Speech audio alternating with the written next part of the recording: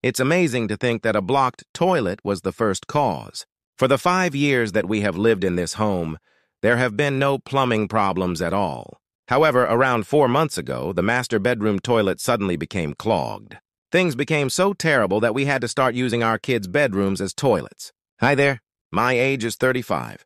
My spouse is 34. My wife stays at home with our 3 children. I've been putting off hiring a plumber despite my wife's persistent pressure since I planned to tackle the problem over the weekend. I completed some plumbing work on a Saturday, so I have some familiarity with that. I found time to buy a drain auger at Home Depot. I thought I fixed the problem, but after 2 days, the toilet started clogging up again. My wife got frustrated that she couldn't use the bathroom in our room and went off on me to get a plumber.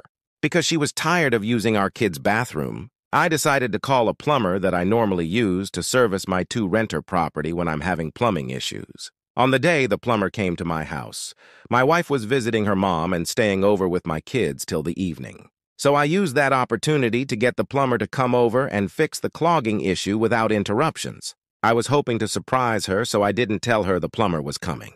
Lately, I have been doing everything I can to make her happy, because over the past few months she has been really moody and short-tempered. We have the keyless entry door, so I let the plumber in remotely, using my phone to unlock the door. He called me a few hours later, telling me that he found some clogging on my sewer pipe. That was caused by condoms getting in intersections of pipe or any snag or object that might be already in the pipe.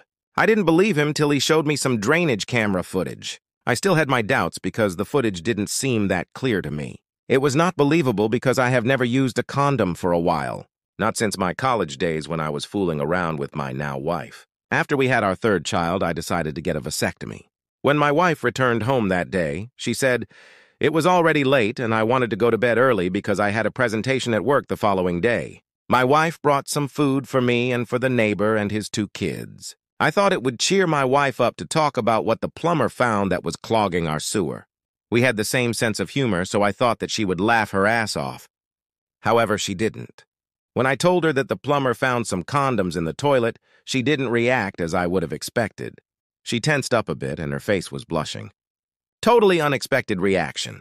I am familiar with her mannerism and I thought her reaction didn't seem appropriate. I have seen that reaction before, and I know my wife well enough to feel like something wasn't right. She immediately tried to change the topic. I was initially uncertain about how to interpret her response. Perhaps this was just one of her mood swings, I reasoned. For the last 4 months, she had been irritable. I was unable to ascertain why. I feel like I have been treading carefully, even though I have been doing everything in my power to make her happy. Since my 3 children are already enrolled in school, my wife, a stay-at-home mother, has been searching for something to occupy her time. I assumed that it must be part of the reason for her mood swings. I thought she had depression. Sure enough, she was diagnosed with depression. She was thinking about getting back into the workforce about a year ago because she was feeling depressed, and we thought it was because our kids are getting older and she was looking for something to keep her busy. 6 months later, she changed her mind. She did a complete 180 and changed her mind about joining the workforce. Coincidentally, around the period when she changed her mind about joining the workforce, I noticed that our intimate life started to taper off.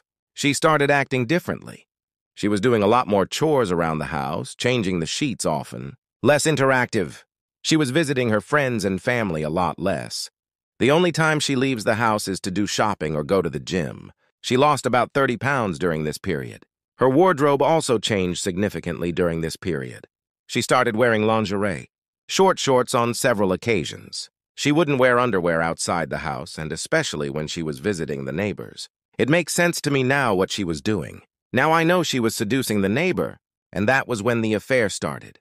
But back then, I was clueless. After the plumbing incident, I didn't know what to make of her reaction. And I made a mental note so as to keep my eyes on her. When I started suspecting that she was up to something, that was when I started suspecting things that I would normally not suspect before. When we moved into my home 5 years ago, it was a brand new house in a new subdivision. A year later, my neighbor moved in. Let's call the neighbor Cody. Cody moved in with his soon-to-be ex-wife and 2 children, a 19-year-old boy and a 17-year-old girl. Cody was 42 years old, so he's 7 years older than me, and we shared the same hobby, so we got along well. We hang out all the time, and me and my wife grew fond of Cody and his soon-to-be ex-wife and 2 children. He had a pool table, and I would go over to his house and smoke some cigars and drinks, and we'd play pool together.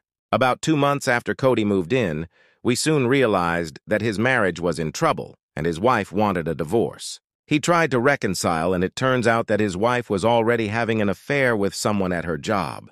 Cody and his son and daughter took it really hard because they felt like his wife abandoned them. Me and my wife would do the best we could to be there for them. Unbeknownst to me, my wife went too far to cheer them up.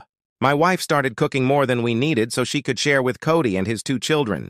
His son also started attending the local community college, so he would come back and spend hours at my house tutoring my kids. He seemed like a nice kid, so we became really close, almost like they lost their wife and mother. After Cody's wife moved out from his house and moved in with the other man, that was when my wife began to change, and I blame myself for not suspecting anything because it was obvious in hindsight. One time we were planning on visiting Cody's house. My wife went to his house wearing a shorter than usual skirt, and I noticed that she wasn't wearing anything underneath it.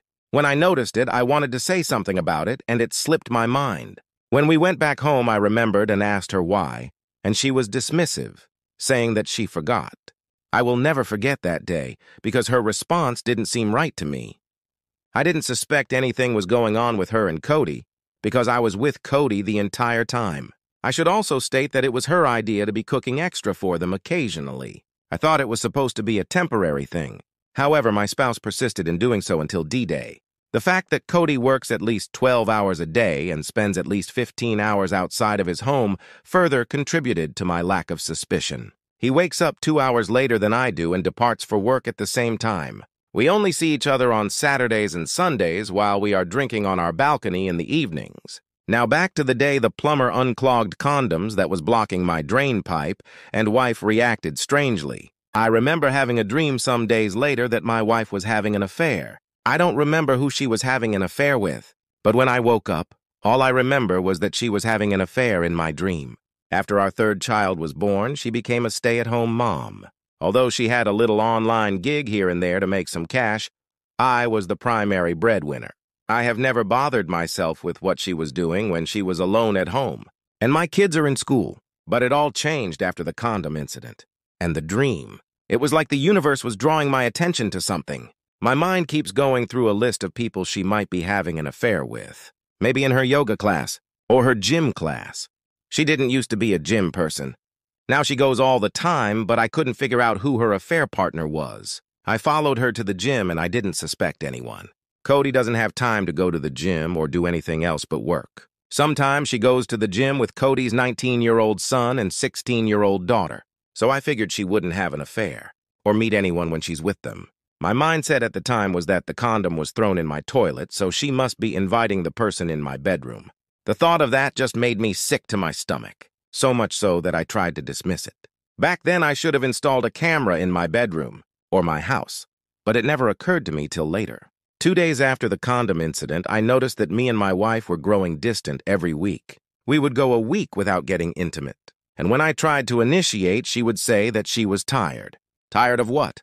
Being home all day. Then she started blaming me for gaining too much weight. She wanted me to start working out and get in shape so I could become more attractive. She complained that I should stop drinking and start working out. I took her words seriously because I was desperately looking for a solution to fix our relationship. I thought maybe the reason why we were growing distant is because she was working out and losing weight and I'm going the opposite direction. When I look at myself in the mirror, I felt like she was right.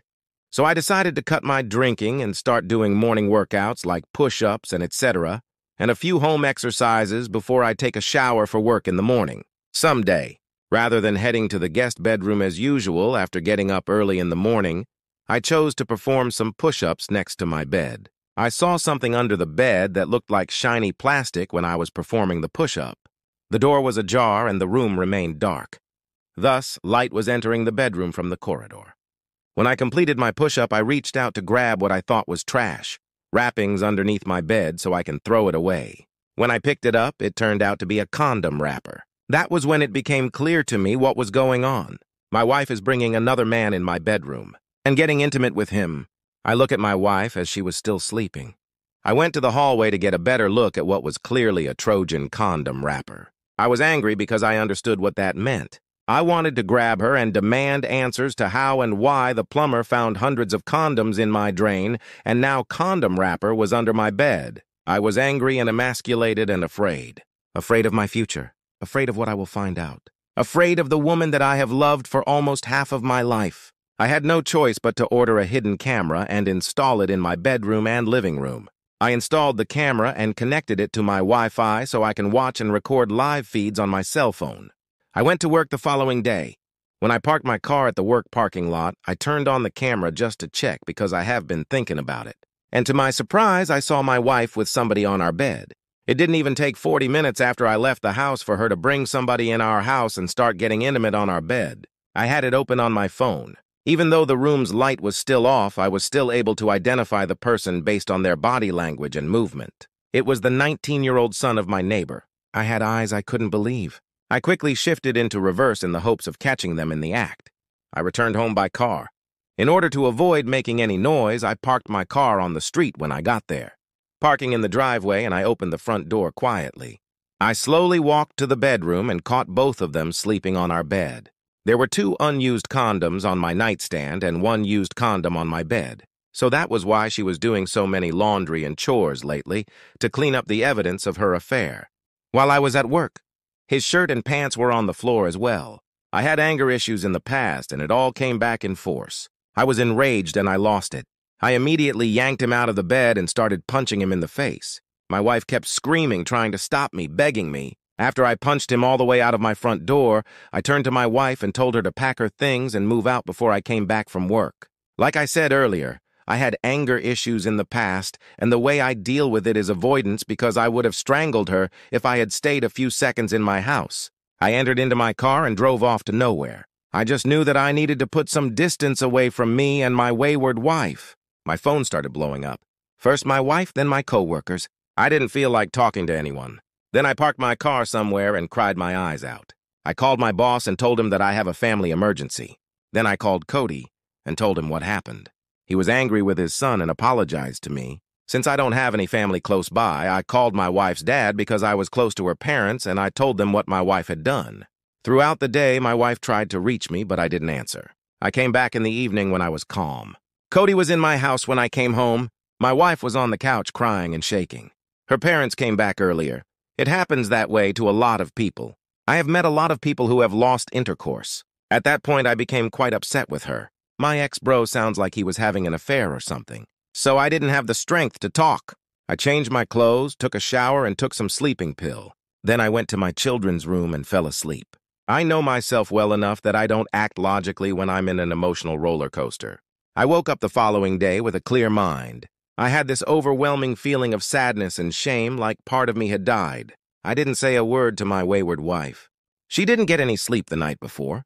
She still sat in the living room and knew me well enough not to speak to me. When I went to work that day, I searched for a divorce lawyer. I know a divorce would cost me almost half of my asset, and I will pay alimony because my soon-to-be ex-wife had been unemployed for more than 10 years, and infidelity doesn't have any impact in divorce settlement in my state.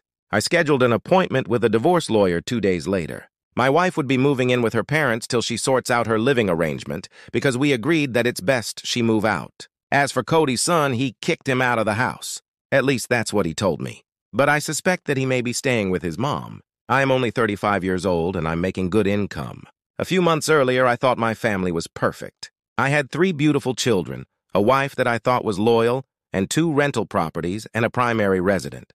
And I planned to build wealth and enjoy with my kids and my beautiful wife. Now, after the divorce, the life of my children will be disrupted.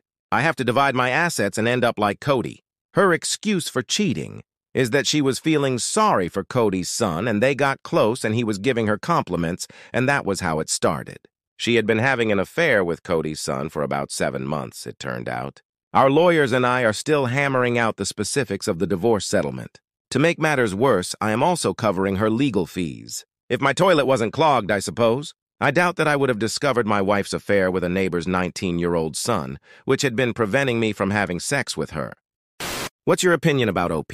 Thanks for joining us in our stories where revenge is served hot. Please consider subscribing to our channel to ensure your next chef remains loyal. Tune in for the next one to get your revenge appetite fulfilled. If you're below 18, hold on, it's not for the faint-hearted.